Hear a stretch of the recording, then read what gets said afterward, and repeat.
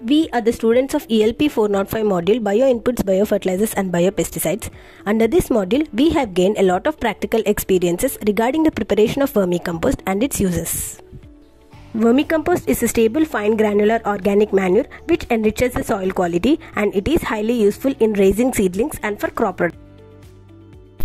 Our Managing Director, Dr. M. Ramaya sir, has guided us in the process of preparing vermicompost.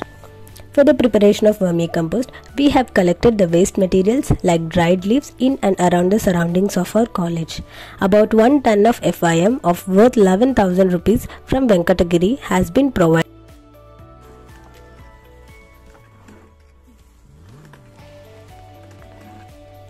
We have followed pit method for the preparation of vermicompost, and the pits of about 3 feet height, 2 feet width and of convenient length have been prepared.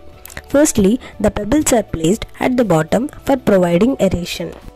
Then, we have filled the pit with organic waste and farmyard manure layer by layer for about 15 to 30 centimeters. Plastering of the heaps with cow dung has been done. The pits have been raked and we have released Eisenia foetida species earthworms onto the bed. The pits should be covered with gunny bags for maintaining the humidity.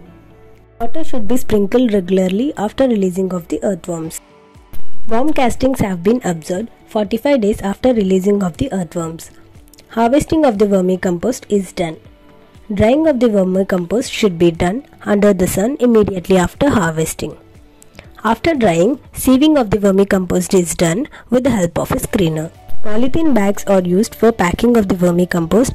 We have sold vermicompost to the farmers at 12 rupees per kg, and we have sold about 800 kgs of vermicompost. Honorable Vice Chancellor Dr. T. Janaki Ram sir has visited our college. As a part of the visit, we arranged stalls in the college and we have displayed vermicompost and vermiwash and their methods of preparation. From this module, we have gained enough knowledge to educate the farmers about the preparation of vermicompost and its uses.